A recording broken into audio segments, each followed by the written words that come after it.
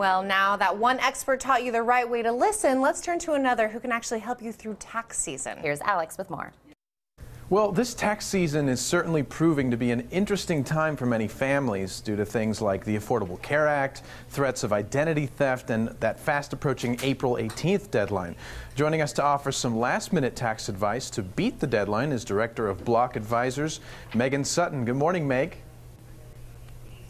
Good morning. So there's that April 18th deadline that we're talking about. What can people do if they're afraid that they're not going to meet it? So 1 out of every 3 taxpayers file in April. And the key thing to remember is you must file something. The failure to not file, the penalty for that is 10 times greater than the penalty not to pay. So even if you think you owe something, just make sure you file your return.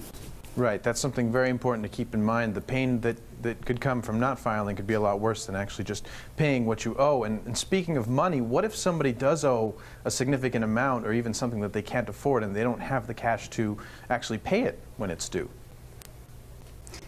So the IRS has options that they can help you out with, which are, extensions on what you pay, installment agreements, as well as paying by credit card. Okay, a lot of options for people. Now, are there certain requirements that you have to meet to file an extension? So remember, an extension to file is not an extension to pay. So you still will need to estimate what you owe and then pay at least 90% of that amount by April 18th to avoid penalties. Then you'll have until October 17th to file your return. Okay, good to know. Now, what are some mistakes that people make when it comes to filing their taxes? So right now, as people are rushing towards that April 18th deadline, they are commonly overlooking life event changes that have happened throughout the year. Things like getting married, having a baby, and retiring. Just knowing that those do impact your tax return is critical at this moment. Got it. Got it. Good information. Now, as far as health coverage, what if someone didn't get to apply for health coverage this year and they're afraid of, having to pay those penalties? What can they do to sort of avoid that, or is there anything they can do? So the bad news is that penalty has nearly doubled this year. The good news is that there are options. So there are 30 exemptions to the penalty that can be applied for either on the tax return, and then some of them are at the marketplace.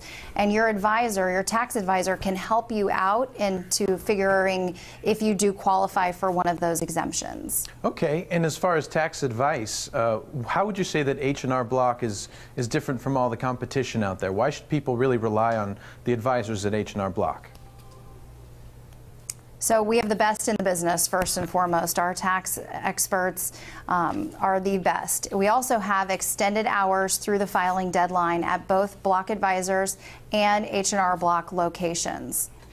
Very good to know. I mean, this time of year, people can be really stressed, and, it may be that they don't know where to turn for help, but, companies like H&R Block and advisors like yourself and the other people in the company really make a difference for everybody. Now, if someone wants to learn a little bit more about taxes, about H&R Block, about avoiding these penalties, where can they actually go and learn a little bit more and become educated?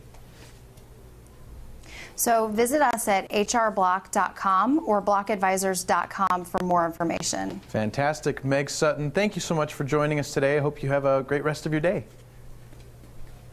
Thank you. You too. Thank you very much. And everybody else, stay right where you are. There's a lot more Morning Blend right after the break.